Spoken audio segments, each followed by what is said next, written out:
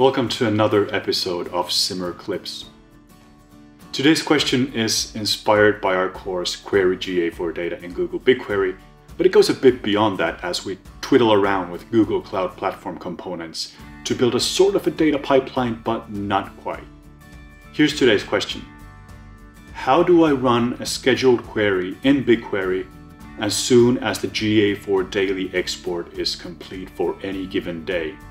So the idea here is to create kind of a trigger mechanism that as soon as the Google Analytics 4 daily export hits your BigQuery tables, you run a scheduled query on that data. Typically the use case is you want to flatten that data or create an accumulated user table or something similar. Something where you can just grab data from one table and turn it into another format in another table. But the key here is that the BigQuery daily export can be so unpredictable. It can happen almost at any given time during a day. It would be very difficult to set a certain time for that schedule. So instead, we need to build a trigger mechanism. For this video, it's really important that you check the accompanying blog post as well, because some of the concepts are super complicated and I explore them in greater depth in the blog.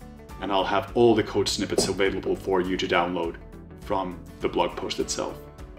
My goal in this video is to have a query like this, which essentially flattens the GA4 table into a more usable format for me, and have this run exactly at the moment when GA4 does its daily export. So as soon as GA4 exports its daily data into Google BigQuery, I want this query to run, take that export data and update my flattened table.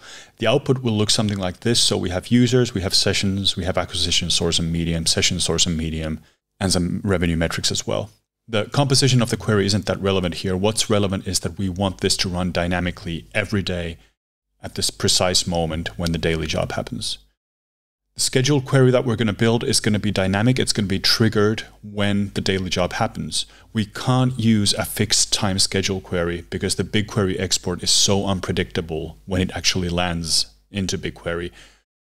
There's no way to actually build it in such a way where you would be guaranteed to always have access to the correct data. So we're going to save this as a scheduled query. Before we do that, we're going to change a little thing here. So currently it takes a look at what the date of today is, and then it takes the yesterday's data from BigQuery. We're actually going to have to change this to something more dynamic because the today's date is going to be a dynamic concept. It's possible that today's date will actually reference a date in the past because Google Analytics 4 has a tendency to update historical tables as well. So we're going to add here a little placeholder. It's @runDate.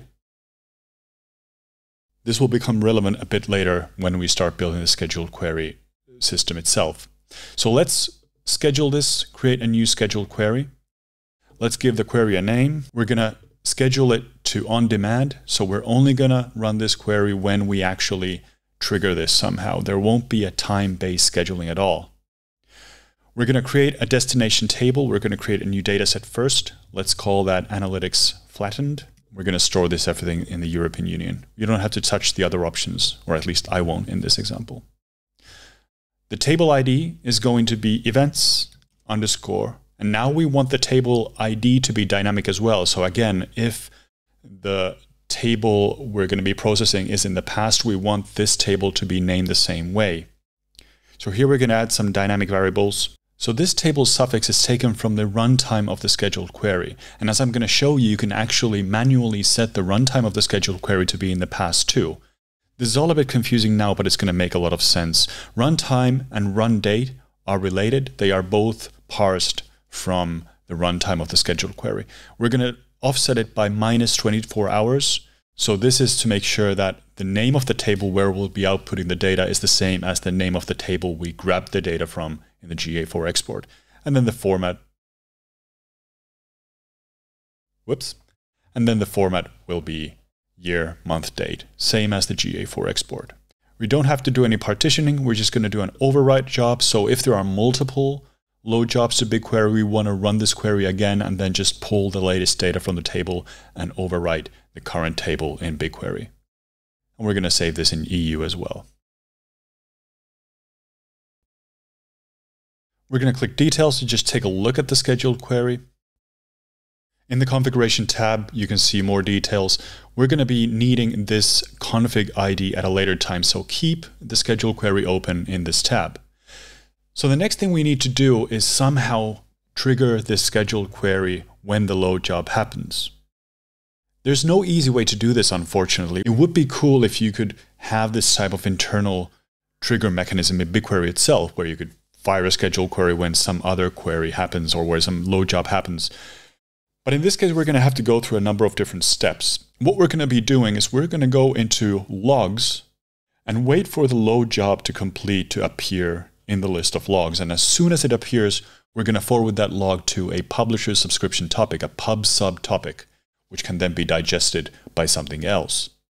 So right now, we want to look for a certain type of log, and we want to forward that to a pub sub topic. So we're going to go to logs router, and we're going to create a sink. A sink is essentially a way to route certain logs into another destination. So the sink name is going to be GA4 daily export complete. The sink destination will be pubsub, so cloud pubsub topic. And we're going to create the topic right now. And the topic ID will be GA4 daily export complete. You don't have to touch the other options, just click create topic to create the topic. Once the topic is created, click next. And now in the build inclusion filter, copy paste the logs inclusion from the accompanying blog post. This query here will look for logs that have a BigQuery job completed. They were set by the Firebase Measurement Service account. They are specifically targeting your dataset, so remember to replace this with your dataset ID. And they're looking for tables that start with events underscore followed by numbers. So we're going to ignore intraday load jobs if those even appear in the logs. Click next to continue and then create sync. So just to remind you where we are right now, we have a log router that looks for the load job complete entry in your Cloud Platform logs. As soon as that entry appears, it forwards that log to a pub sub topic that we just created. So the next thing we need to do is have something react to that pub sub topic and then fire the scheduled query. So for this, we're going to be using a cloud function, which is a serverless system running in the Google Cloud Platform, a serverless utility which runs on demand. And in this case, the demand is generated by the pub sub topic. So in Cloud Functions, click to create a new function. Remember to enable any APIs if necessary. We're going to be using the first generation of Cloud Functions. There are newer versions available, but the benefit of this older generation is that we get to learn a lot about different cloud components while we build it, and that's a great lesson to learn. So we're going to call the function run scheduled flatten query. Region, choose whatever works for you. I'm just going to take a European region. The trigger is going to be pubsub, so choose that from the list of available triggers, and the topic is going to be the one that you just created. If you want, you can check retry on failure. That will attempt to run the function again for 7 days in case it runs into an error. So I'm just going to check it and then click save.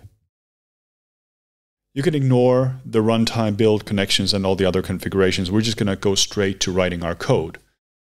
Keep node 16 as the runtime. We're going to do this in JavaScript. In package.json, you're going to have to add a dependency for the BigQuery data transfer service. At the time of this video, the latest version is 3.1.3. The BigQuery data transfer service is what's actually going to run the scheduled query.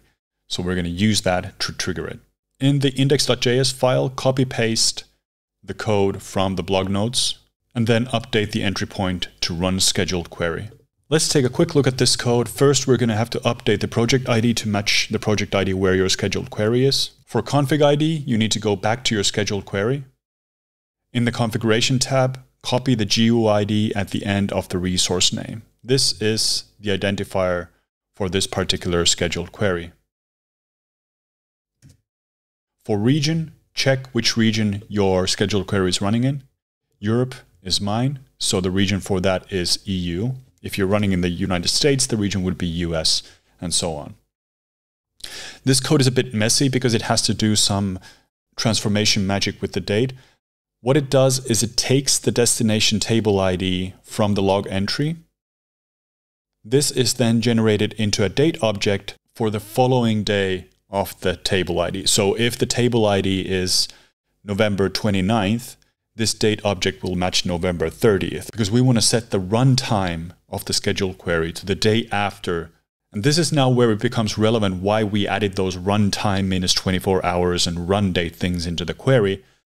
We want the runtime of this query to pretend to be the date after the BigQuery export, the date after the table that was created. Our query is always looking at yesterday's table. So that's what all of this code does. It creates a Google protobuffer timestamp. Again, a very clumsy way of doing it, but it's just unfortunately necessary at this time. And then it runs the query, setting the runtime to what I just described, so the date following the export destination table. When you're ready, click deploy. And this is going to take a while. We're going to wait for this little spinner to turn into a green check mark. Once the check mark turns green, your function is active and waiting for those pub/sub events to trigger it. So now all we have to wait is for the next daily job to happen, and then we'll see if our setup works. So it's been a while now, so let's take a look if our setup worked. First of all, you can see the analytics flattened dataset, which was the target of my scheduled query, and it has a table called events with one entry. So this looks very good. It looks like a table was created for November 29th, and when I preview the data, it looks like it's all there. So the scheduled query did seem to take place. A great way to review this is to open the project history tab in the BigQuery UI. So here you can see the GA4 export load jobs from the Firebase service account, and they've happened in the evening of November 30th, and some seconds after each load job, there's my scheduled query running. So this means that it really does work. So now you might wonder, should I only configure this to run once per day so that you don't get additional scheduled queries? Well, I don't recommend that because the GA4 export can happen for a reason multiple times a day if new data is added, if old data is patched, if bugs are fixed, and so on. So with the scheduled query set to override mode, it just means that as soon as the daily table is loaded, it overwrites the same daily table in the flattened database. So it doesn't matter if it runs multiple times per day. But now that you have the Cloud function running with the daily job trigger, you can use it for other things as well, such as ad hoc queries using the BigQuery API, or you can do append jobs. You can start entire data pipeline systems from the Cloud function itself. A Cloud function is super powerful. You can use it for whatever you want to do in the Google Cloud Platform and beyond. Anyway, this has been hopefully an instructive walkthrough of how this all works. Remember to check the blog post for more details about how to set this up, and enjoy working on the Google Cloud Platform and building your own simple data pipelines.